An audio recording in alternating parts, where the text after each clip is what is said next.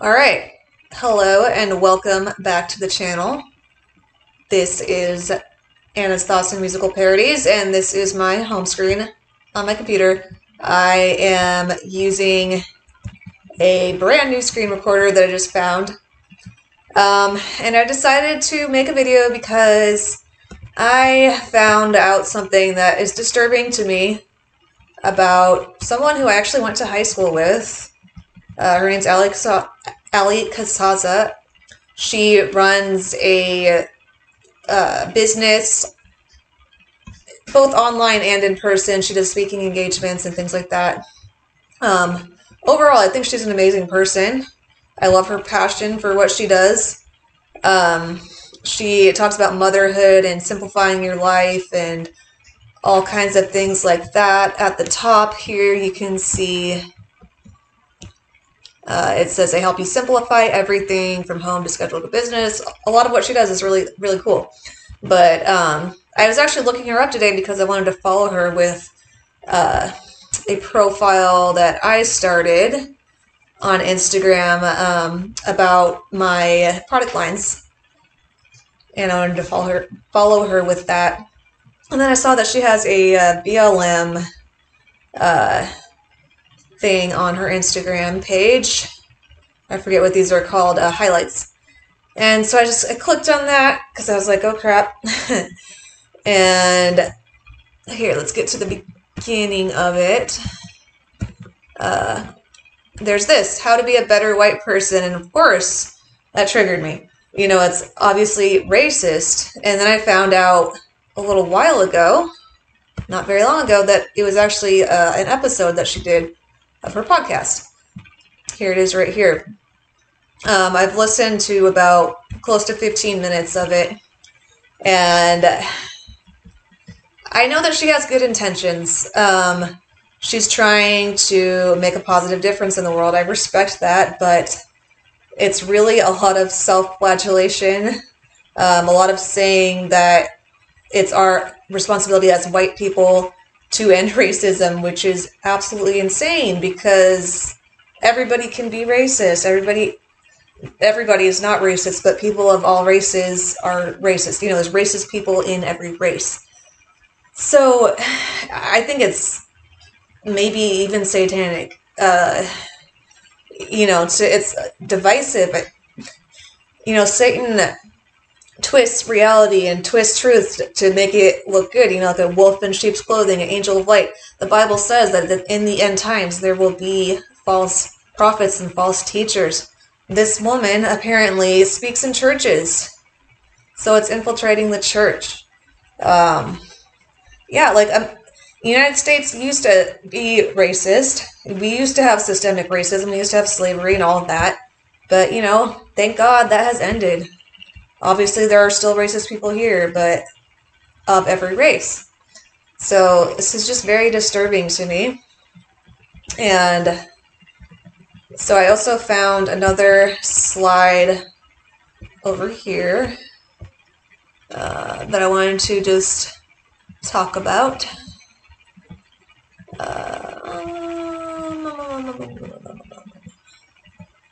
Here, pausing it.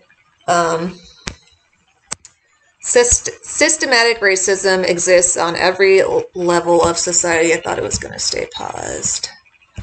Okay, so let's just talk about this. This is kind of just a... Thought I could pause this. It's kind of... Alright, well I have it. I took a picture of it. This is kind of just a first draft. Sorry, my computer fan keeps acting up. It's kind of disturbing.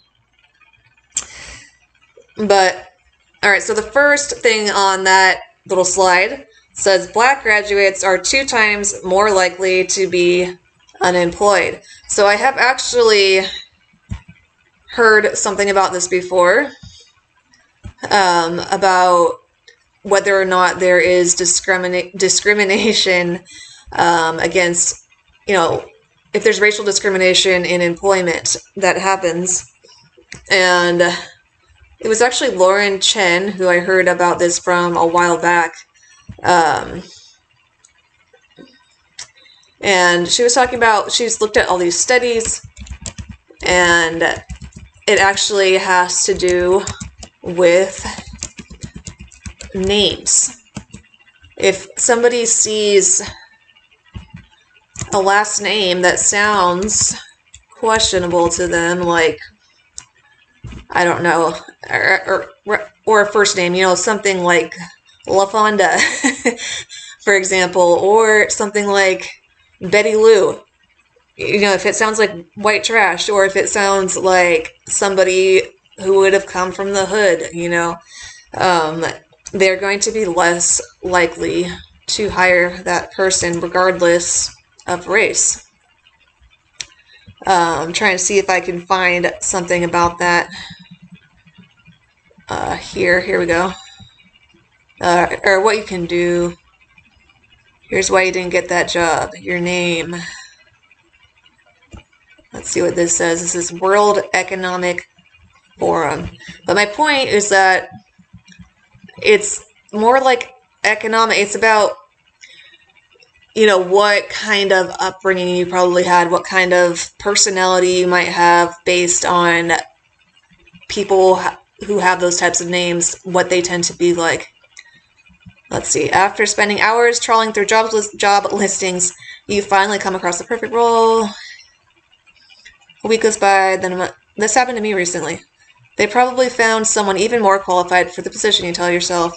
But then it happens again. You go over your resume with a fine-tooth comb. It turns out there could be something far more personal getting in the way. Your name. Let's do it.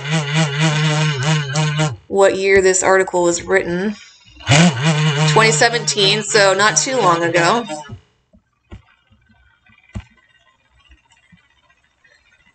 According to researchers at Ryerson University and the University of Toronto, as part of a different study from 2011, researchers sent out almost 13,000 fake resumes. Yeah, I think this is what Lauren Chen was talking about.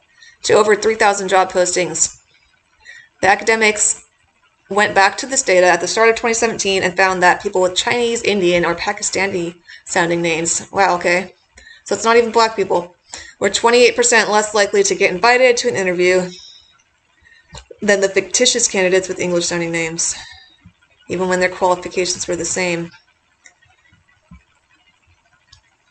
If they had an Asian sounding name, employers were between 35% and 60% less likely to call the candidate. Let's search for black. I don't even see that in here. African American. Okay, let's see. For example, the study drew on data from job listings in Canada, but this problem is by no means limited to one country. For example, a smaller study commissioned by the French government last year found that employers were less likely to interview candidates with North African sounding names. Women who whitened their name or made them sound more British had to send only half as many applications. Okay, so this article does seem to be saying that if you're anything other than white, you're not going to get hired. You're not going to be as likely.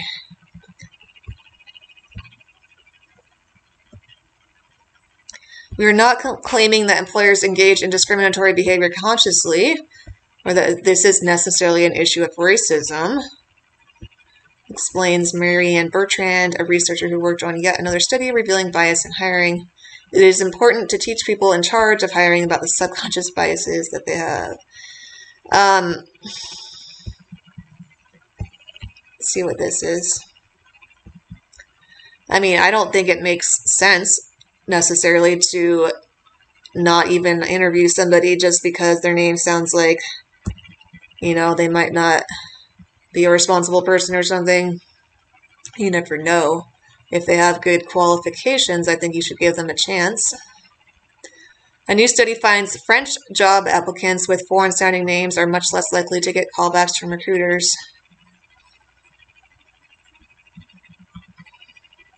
White-sounding names preferred in America. We're not claiming that employers engage in discriminatory behavior consciously or that this is necessarily an issue of racism. Once again, it is important to teach people. Okay, I guess that's what we read in the other one.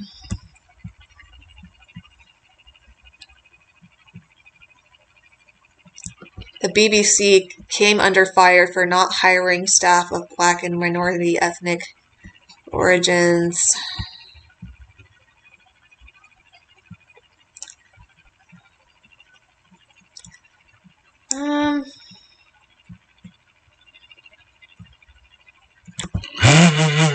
Let's search. Let's search.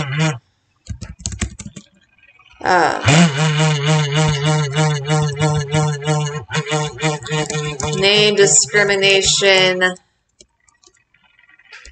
Discrimination in hiring statistics. See what we can find there.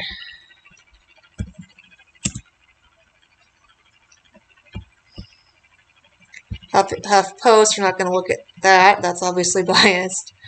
I don't know what NBER is. PolitiFact. Of course, those are the first things that come up. New York Times. Like, I don't trust any of these sources. DGMS Law. Maybe this will be a little bit less biased. I don't know what it is. But, okay, never mind. This is just recourse. Oh, wait. Statistics you need to know.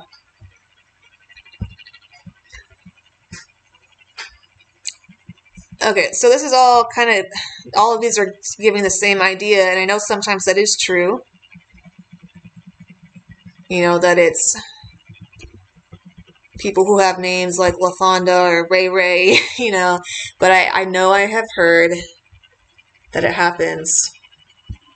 67% of whites, okay, so they have never, I thought I was going to say that they had.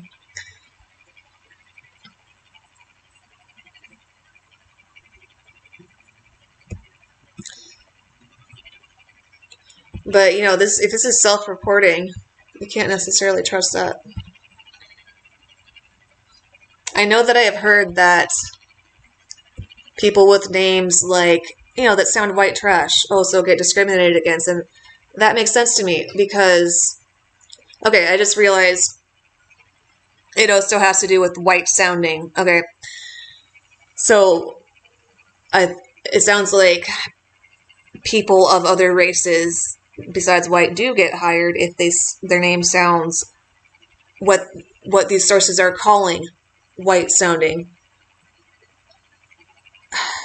But who is to really determine what that means? I think it has to do with if the name sounds like somebody in, you know, higher class society made the name more so than anything else. Let's see. White trash. Name discrimination in employment. I don't know how to word it. Reverse racism. A study claiming resumes that Reddit. I don't know.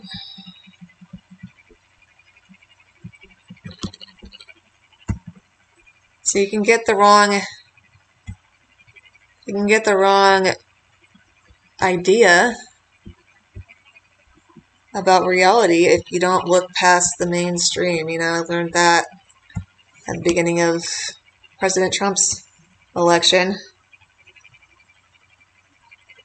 Let's see what oh wait, I'm curious about this right here. It's just a blog, but let's just see.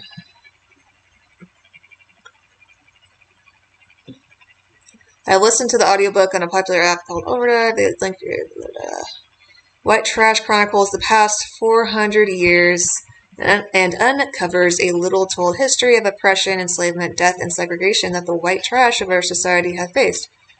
Interesting.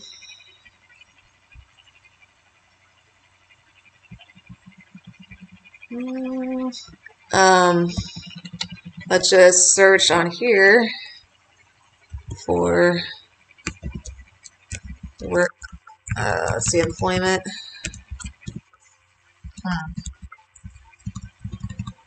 See how hard it is to find? Like, I know I've heard about this, and I can't freaking find it anywhere.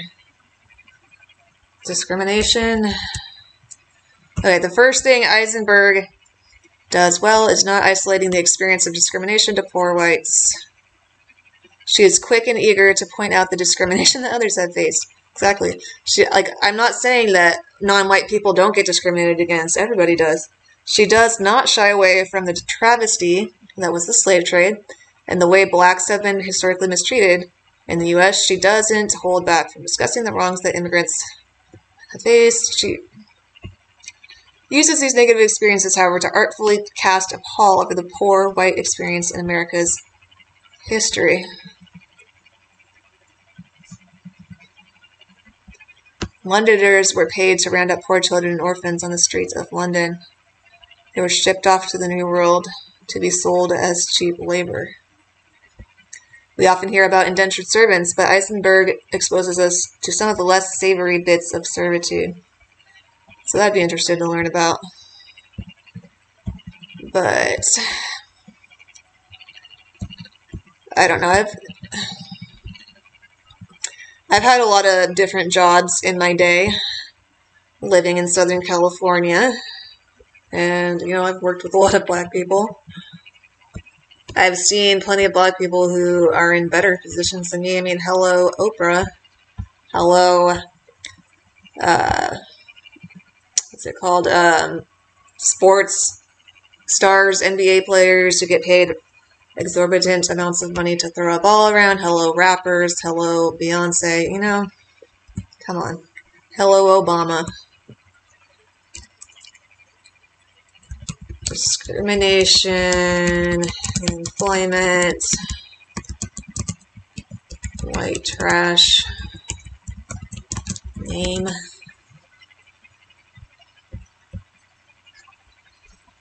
Employers' replies to racial names.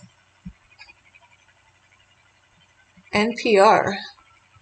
Interesting. I don't really know what they are like. I think they're kind of liberal. Why? Okay, what year is this? 2018. Why is it still okay to trash poor white people?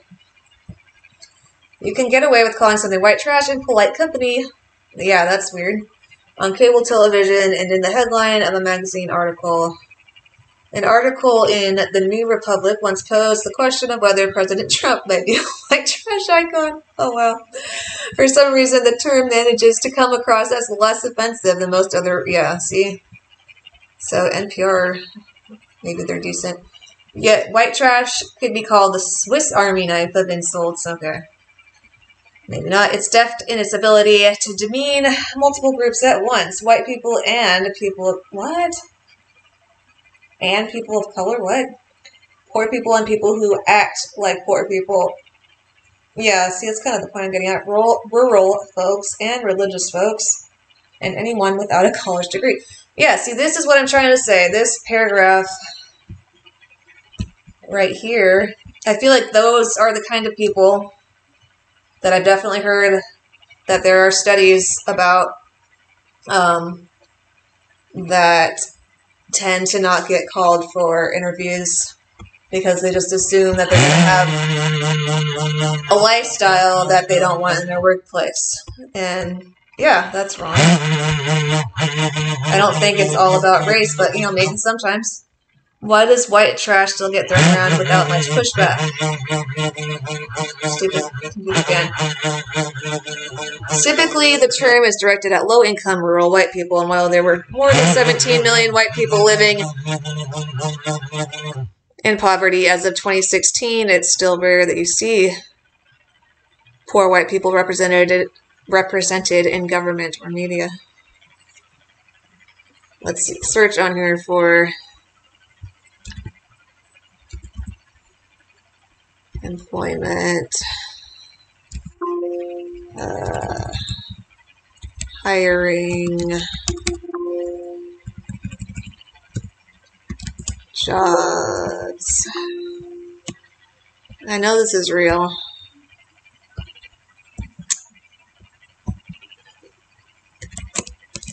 Employment statistics. Wait. Statistics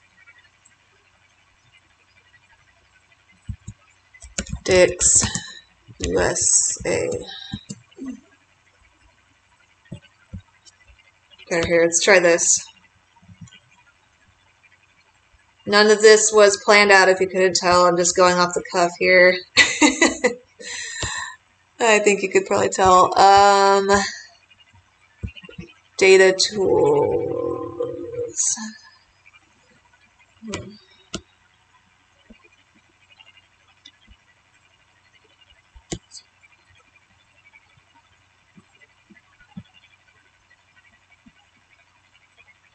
Data finder.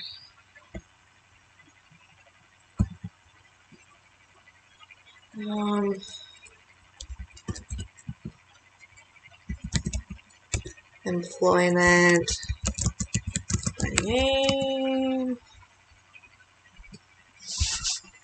I'm not sure what to type in to find what I'm looking for. Publication subjects. Unemployment research. Let's try that so we could see. Okay, wait. Earnings. Because one of the things on the list that I was originally talking about is, it says the wealth gap.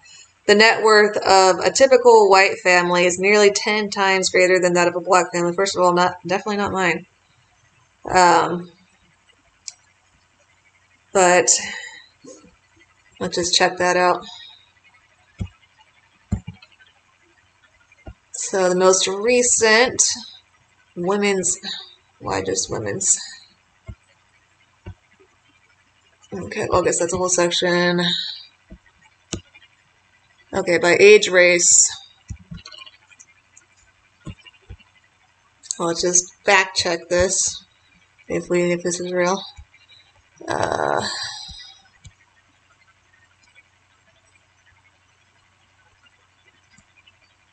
So white people 16 years and over, numbers of workers in thousands. Not sure how this works. I guess maybe we can compare. And then black. Okay, let's see. Retrieve data.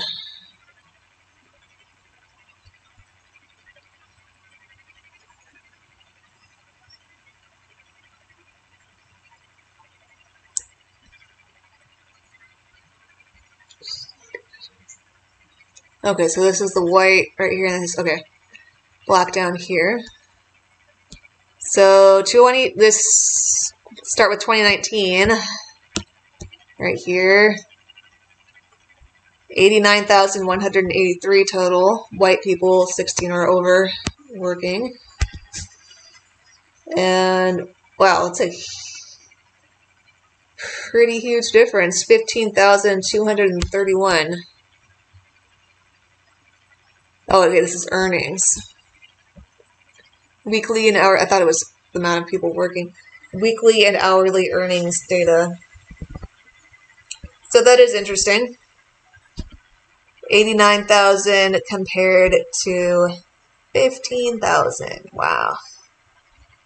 So 15, 30, 45, 60, 75. That's about 6 times higher, not 10 times. So that's a big difference. But another thought I have about that is the fact of the Democratic plantation and how much, Democrats pander to black people, telling them, you can just be on benefits. You don't have. I've actually it's been suggested to me before by people I was talking to about like benefits or something, that I could just, work less hours and qualify for Medi-Cal or something like that. And I know I've heard black people talk about that being offered to them also. And, they're targeted for that. So I think that's a big part of that. They're encouraged to live off of the system. So that's something to put into consideration, which is pretty depressing. You know, and that is racism, because it's, you know, the white people in government and the white liberals trying to hold down black people, be in control. But as far as people being unemployed, yeah, it's hard to find the evidence that I know I've heard about. About, you know, people with white trash sounding names. But that one article from NPR was pretty interesting. We talked about the wealth gap. Black Americans are 30% more likely to be pulled over. I'm not entirely sure how to look that up. But, I mean, just my personal theory on that. I feel like it's a vicious cycle that starts in the home, just based off of a lot of stuff that I've heard from various, you know, black people and maybe other people too. That, I mean, I've seen commercials about it where the parents are warning the kids that they have to be extra careful around police, and then they have it in their mind that the police are their enemy, and then of course when they grow up they're going to get bitter and they're going to get angry. It's just common sense. And then they act out when they get pulled over. So that actually relates more to arrests, which is also on the list. More than 60% of people in prison are people of color. And yeah, I'm pretty sure that's true. And that has to do with what I said.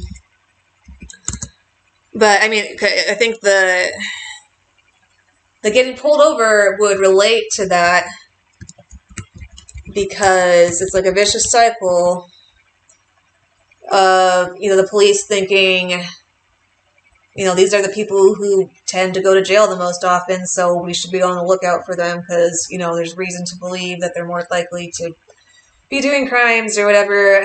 I don't know how good of a thought process that is, but that's just my theory on what might be happening. I'm not 100% sure. But let's see. I've looked at this before. Curse. I don't know how to spell this. I'll just get the facts on that, if we can find it. What is this? Round table report. No, I want like the charts. Resources.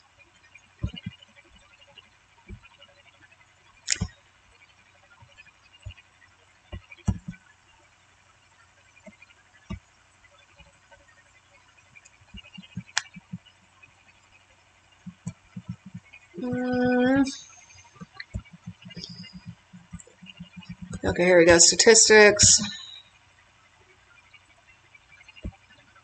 Alcohol. Okay. Bureau of Justice. Statistics. Data and product finder.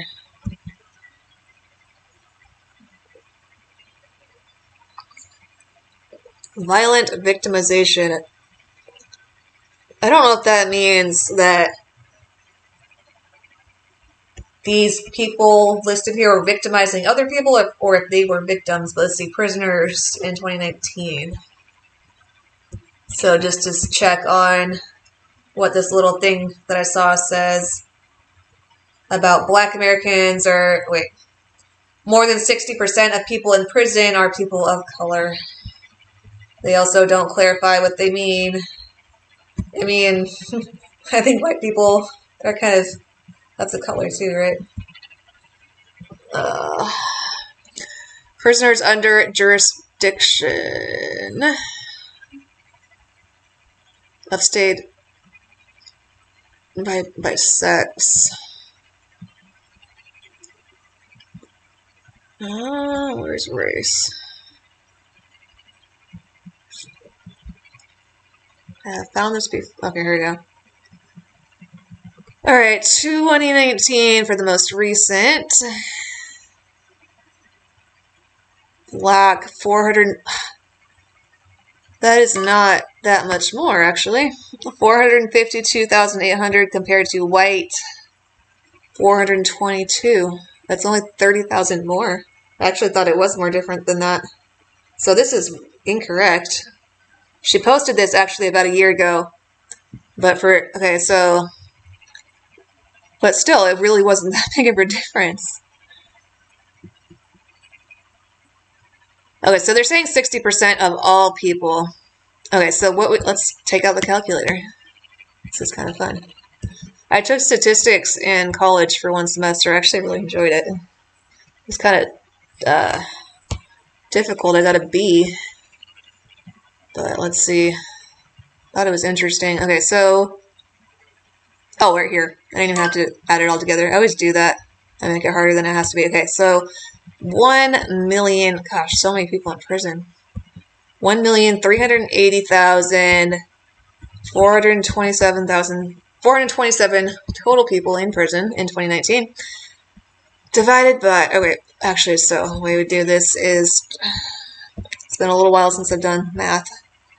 Start with the amount of black people, 452,800, to get the percentage of how many total people in prison. Divide by total number of people, 1,380,427. 32. So rounded it up, it'd be 33%. So that's false. It's absolutely false, according to the DOJ statistics. So wow, that's literally doubled. Unless they're talking about Hispanic people also, because they did not clarify. But I mean, it was about white privilege, which is usually, it's in a BLM thing. But let's just see. Okay, so we're going to add up the black and the Hispanic for all people of color, which is not, it's more than that, but anyway. So 452,800 plus 320,700 for Hispanic equals a total of 773,500. Okay. Divided by the total number of people in prison, 1,03,080,427. 56. Okay, so I guess they rounded up and they were including both. And maybe they would have been doing that since it was made in 2019, maybe they were doing that for, I don't know when this little infographic was made, but as of last year, it was a little bit less than 60% are people of color. They rounded up. Alright, but like I said, I think that has to do with just this whole us versus them mentality that the parents are, and the media, are perpetuating. I don't even have a lot of first-hand knowledge that literal parents are actually doing this. I honestly see it more so on the media, so I do have black friends, though, who have told me that this is what they believe. They grew up in what you might call ghetto areas, like I have. I've seen a lot of crime in the areas where there was mostly Hispanic people. There was tons of crime.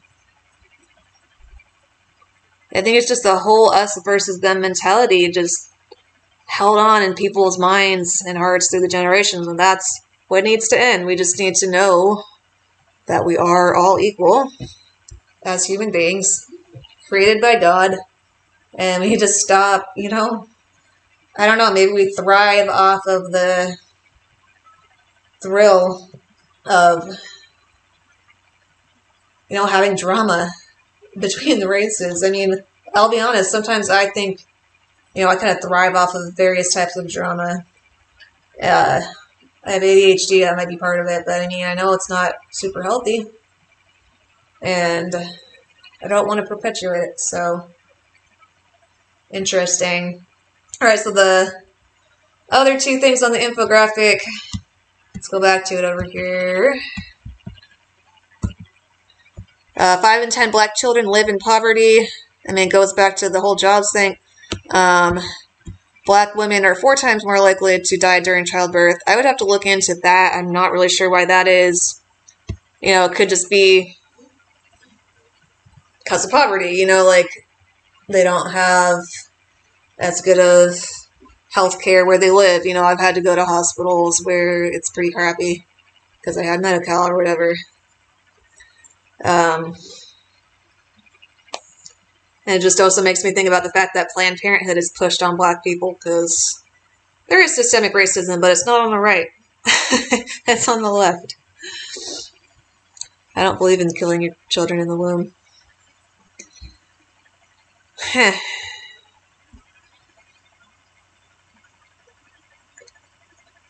Yeah, I mean, for me, this just all boils down to the Democrat plantation. So that's kind of my general takeaway, and just that that probably is a big part of what has created the us versus them mentality that causes this to be continually perpetuated. So we just need to just move on, forget about the past. I mean, not forget about the past, but don't focus on it so much. You know, don't just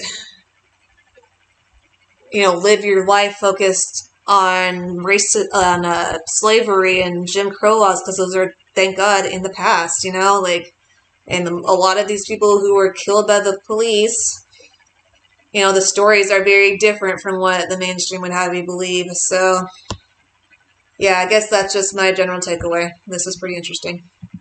Thanks for watching. If you would like to support what I do here, you can check out the links that will be in my description for the Patreon, PayPal donations, and my merchandise store. Have a wonderful night, afternoon, morning, evening, and I will see you next time. Bye.